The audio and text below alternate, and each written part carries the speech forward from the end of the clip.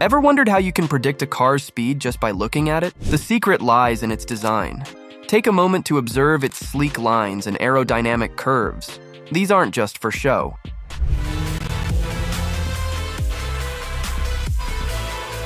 They're strategic choices made by automakers to slice through the air with minimal resistance, maximizing speed. But here's the catch. While a stylish exterior might hint at speed, it's not the only factor in the race.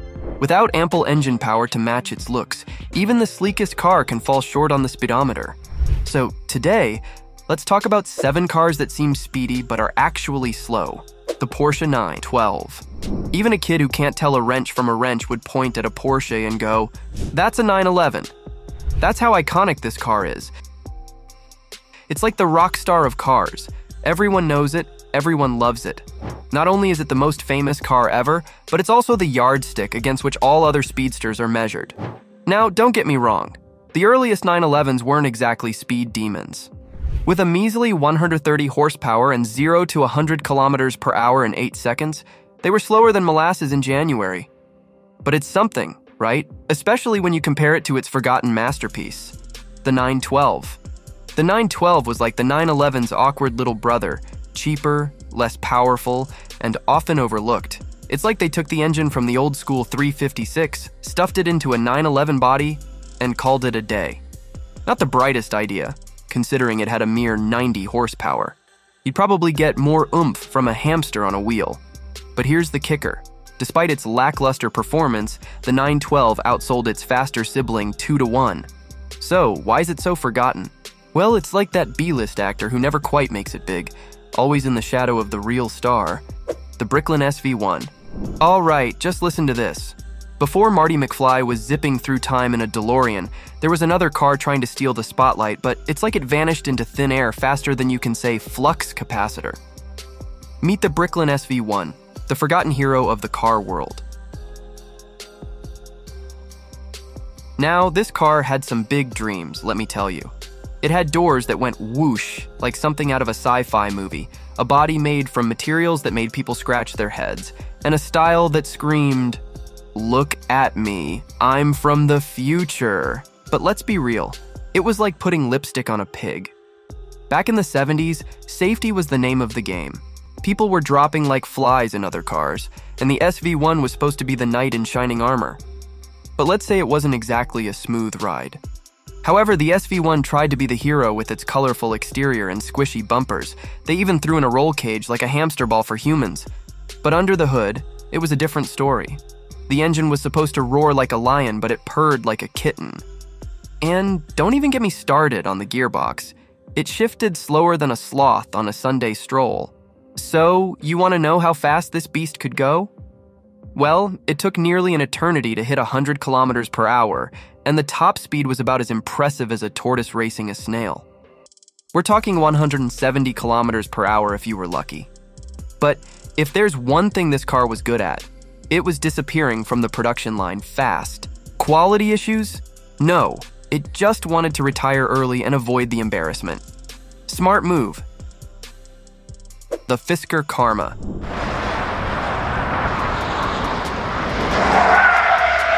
The mastermind behind this beauty is Henry Fisker. And let me tell you, the resemblance is surprising, with curves that could make a Kardashian jealous and a roof so low you'd need a shovel to get in. Now, let's talk about Karma in detail. A car with a price tag that could make a billionaire blush. But it packed a 2-liter, 4-cylinder engine.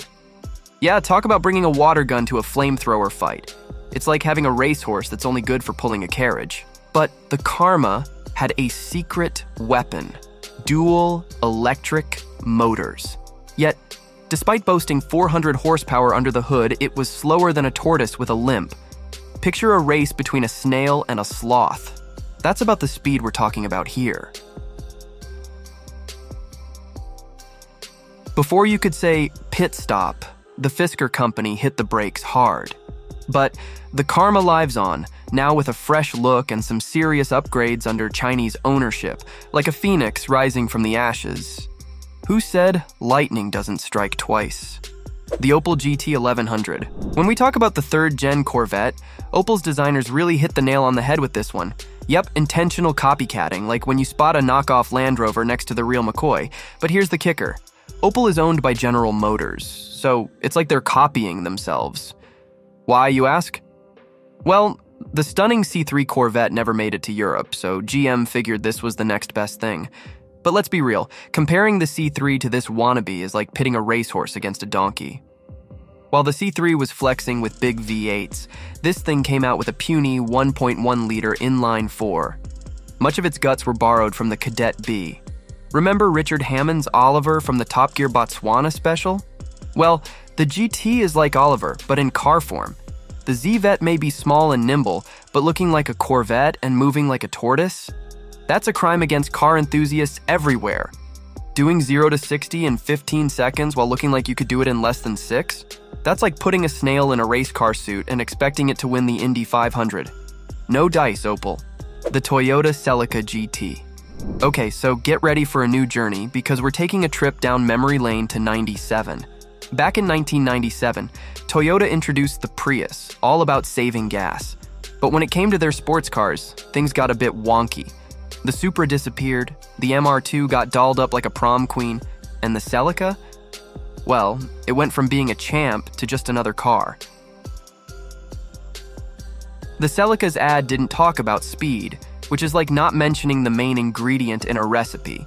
The 1-ZID 4-cylinder engine prioritized fuel economy over horsepower, turning the Celica into a contender for the Slow Poke of the Year award. With an engine more focused on sipping gas than speed, it moves slower than a turtle in molasses. While saving fuel is commendable, it shouldn't come at the expense of performance. After all, nobody dreams of being overtaken by a mommy mobile on the highway. Let's hope Toyota revs up their sports car game with a bit more gusto next time. The Honda S660 Mugen. When seeking to enhance the performance of your Honda beyond the capabilities of the Type R variant, turning to Mugen is a natural choice. Mugen, although not officially an in-house division of Honda, is renowned for its expertise in tuning and racing modifications. The term Mugen itself, derived from Japanese, translates to without limits, a notion that takes on an ironic twist when affixed to the diminutive Honda S660. The Honda S660 is symbolic of Japan's distinctive K-car classification, designed to adhere to strict criteria aimed at minimizing taxes. These criteria dictate that the vehicle must not exceed 660 cc in engine displacement, produce no more than 65 horsepower, and maintain compact dimensions akin to a small box. Even though Mugen faced some limits, they still decided to upgrade the S660. They gave it a new look and made it more aerodynamic, but they didn't boost its engine power. They added things like wings, body kits, a cool exhaust system, and bigger wheels. But even with these changes, the S660's speed stayed the same. It still takes a leisurely 12 seconds to accelerate from 0 to 100 kilometers per hour, and its top speed is just 140 kilometers per hour. Yet, despite its lack of blistering performance, the Mugen S660 exudes a unique appeal, combining a spirited aesthetic with the inherent charm of a K-car. Its endearing effort to emulate high-performance aesthetics within the constraints of its class renders it a captivating proposition for enthusiasts seeking a blend of style and whimsy in their automotive pursuits. The Camaro Iron Duke. We're diving into the wild world of the 6th-gen Camaro and its notorious 4-cylinder adventure. When GM dropped the bombshell that they were cramming a 4-banger into this muscle car icon, the fans lost their minds. It was a deja vu from the 80s when they pulled the same stunt with the 3rd-gen Camaro. The memories of the Camaro Iron Duke, the slowpoke of the muscle car realm. Now, let's talk about performance, or lack thereof. This car took a whopping 20 seconds to hit 100 kilometers per hour. That's enough time to make a cup of coffee, sip it leisurely, and still beat the car to the finish line. Blame it on the Iron Duke engine. Sounds tough, right? But it's wrong. With a feeble 88 horsepower, this 2.5-liter 4-cylinder was more interested in sipping gas than burning rubber. And to add insult to injury, it was shackled to a prehistoric 3-speed auto transmission. Talk about a mismatch made in car heaven. Who at GM thought people would be cool with a sluggish Camaro just because it looked sleek? Newsflash: speed matters. By the time they scrapped the iron turd option, only 15% of buyers were raising their hands, while the rest were racing to the V8 section. And let's wait to get started on how those V8s weren't exactly setting the track on fire, too. Which car did we miss on our list? Drop your answer in the comments below. And if you're hungry for more content like this, hit that subscribe button. We've got plenty more where that came from. So join us for the ride.